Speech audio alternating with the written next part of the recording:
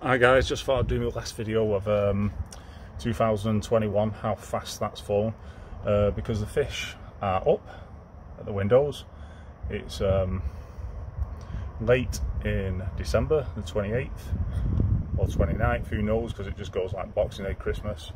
The fish have been really quiet, and I just saw a quick opportunity, well, they're like that, just to do a little video to wish you an happy new year for 2022 and all the best. Hope you've had a great Christmas. And I'm also going to clean the window, because as you'll see when I spin this round, a lot of condensation. This is the first winter with this window, so a lot of condensation builds on the window, and the fish look super pretty behind it, as you can see there. But I'm just going to wipe it off and show you what it's like to have a window in the winter. Might even do a filter clean with you guys, just to give you a little bit of content. So let me spin you around. There we go, there's the fish. So look at it now. You can see all the condensation. It actually looks quite nice, especially when Fred comes past and some of the bigger fish. It looks quite nice, but we're just going to give it a quick wipe now. So let me just draw it back. There we go, and you can see what it's like here now. The condensation now just clouds it up a little bit, but I'm just going to give it a quick wipe off. Like that. There I am in the reflection. But more importantly than me, there are the fish. We haven't been like this for the past few days because it's been colder. I think it's like 10 degrees today, so they started to bob around a little bit. So let's lean over, let's see if we can see some more down there. There they are. Shouldn't have wore a red top because that's interfering with it. We're all going round, nice and slow, happy as Larry. I've just popped a little bit of food in, which they have shown an interest in, especially the smaller ones. The smaller ones seem to be quite active during this winter time, but the bigger ones are a bit docile. But yeah, not much to see there. If we just pop out onto the top, what I have noticed is we are getting like a green colour building on the top there of the stones, of the coping stones, so Lord knows what that will look like when I do finally take this old conservatory roof off in January. Let's pop in here, see if we can see anything else. Top down view is sort of nice. It'll be nicer when I don't have to creep into this tiny little gap. But yeah, the fish are cracking on. So, 1 second. We'll just go on a nice little journey, a little walk around the garden. To this side, you can see, after the other day, my expert insulation boards have been nicely fitted there, held in by a couple of bricks. I think that's really having an effect in keeping quite a lot of the warmth inside the actual pond. So here's where it gets a bit dangerous. Bobbing over around all the little bricks and the uneven surface. I'm just going to flip you around where we do a quick change of what. Flip you around where we do a quick change with the Nexus. So I just have this brick on there to keep the tarpaulin over the top. So whip it back, get rid of all that water. Show you how easy it is with this system. It's a fantastic system it is. So first things first, pump off. That's the pump from the bottom drain that feeds the Nexus. Don't need to turn that off because that's the skimmer back through the UV light. Okay, so the pump's off. We're going to seal in the chambers and turn this valve so that isolates, the complete Nexus is isolated now. So now all we need is this little thing. It pops into this gap, and that now isolates this particular part where it does the mechanical filtration. So all the big parts that come into the chamber that get stuck in this. So what we're going to do is turn off the air to the side, turn it on to maximum in the middle. You can see the water level is very high in the pond, so this also helps it stabilise. So yeah, you can see actually there is quite a lot of muck coming out despite it being winter. There is quite a lot of muck in there to roll round. Not that we need to go all the way round, but you get the idea. We leave this for like 5 minutes, so I'll flip you back round to me because I'm really interested. Not. You can see from this view here the setup, because nobody really sees this part. If I can't zoom out on this, so nobody really sees round the back here when you're in the house. You don't need to like clad all this part because nobody sees it other than when we're doing like a little YouTube video for you guys. Yeah, don't really know what else to say, so we're just doing a little filter change. I'm not going to leave it for the full 5 minutes because we're doing this on camera. It's just a quick blast, like the last drop of the year, so to speak. In fact, with the colour of the water, and you'll see this in a second, the colour of the water has completely changed. This is what this Nexus does. Them little balls in the centre really hold the muck and stop it getting through. So when you do get this, in fact, let's pop it back round. I'm not that, it shouldn't keep myself on this camera. You can see this is just, the air is just kicking it up, kicking it back into this chamber. So look at that, look at all that dirt here. Hasn't been done in about 4 or 5 days.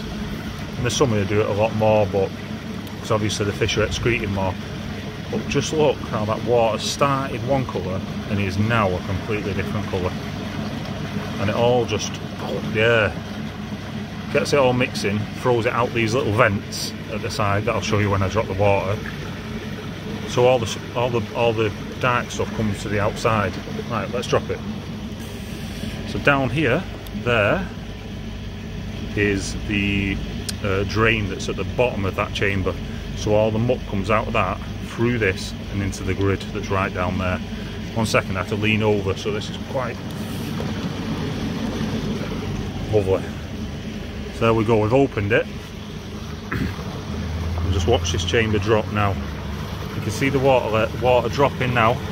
The sound of the bubbles also changes. It coming down, so that's what I'm talking about. It kicks all the dirt out of these chambers into this. And because of this little nifty bit of gear, that keeps the water level there you see inside higher than what's in here, because that just keeps the good water that's in these chambers there. So all of this is dropping slowly down. Keep the air flowing, so the air keeps pumping out there until it starts making a hissing sound, because that keeps it all the muck moving to the outside chamber. You can see actually how dark that water is. It's ridiculously dark considering it's a winter. And the pond water is beautifully clear. You can hear there that changing sound. That's as it goes past the last of the air vents. So what we do when it happens like that, stop the air to that chamber, move the air to this chamber. But there's a little bit of a trick to this, because this air pump that's located under here, it feeds, there's a split on it, and it feeds here and it feeds the bottom drain with the aeration coming from there. So it's about 3/4 of the way around, a little bit more I think in this chamber, a little bit more. You can see the back there starting to bubble up properly. That's normally about right. And if you have a little look at the pond, we can see there, you can see the air's coming into the pond. So there we know we've got a good split. The pond's getting aeration and oxygen for the fish, and the outside chambers are bouncing. If we look down there, you can see it's all completely dropped out. We're going to give it a little swill. Just a little drop there, it moves some of the stuff that might be a bit stagnant. All the stuff moves out. And then you go back, shut the valve to the bottom drain, open up the chamber. Don't take that out until this water level is equal with this water level. Otherwise, the nice water will go back into the bad chamber. Because this is, you can see there, a couple of leaves been dragged in, despite the netting being on. This is the biological filtration, so that's the ammonia to nitrite to nitrate. I think that's the right way around. Basically, so it's better and more healthy for the fish and not dangerous, because ammonia is bad for the fish. You can see it sort of stabilised there. So now whip this out.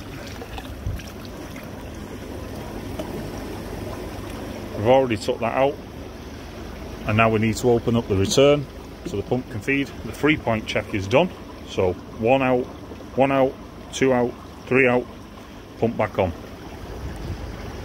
Pumps are still set at 20.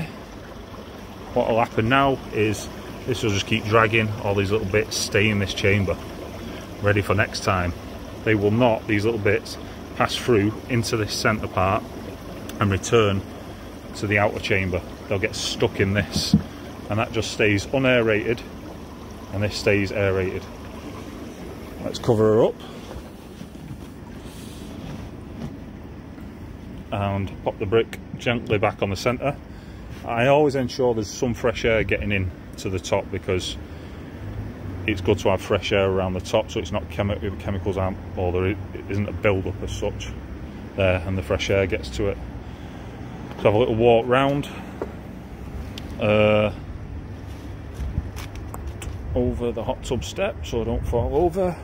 Quick closer look up at the insulation boards doing their job, and the old conservatory roof doing that's job.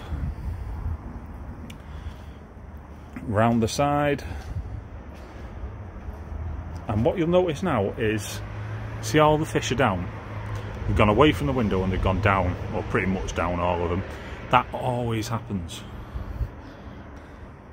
Okay, that always happens. The fish always go down whenever there's a change in the vortex speed or the water going in a certain direction. Any change, the air gets turned off, anything at all, the fish dive down low, and they stay down low, but in about 10 minutes they'll come back up to the window when they get used to it and realise what's happened. But any changes, they disappear. Okay, so that's a nice little video for you guys. I hope you enjoyed it. Thanks for the love and the support, the likes, the comments, putting up with stupid Grinchy video that I've done this year, done at Christmas, just for a laugh. I know there's been an unlike on it, but hey, some people just ain't happy. Yeah, thank you. I really didn't expect to have this channel or do anything with this channel, or for people to be so supportive on this channel. It's been amazing. I've learnt a lot. Thank you guys. Please like and subscribe, and have a great 2020. Rock on season 22. Woo!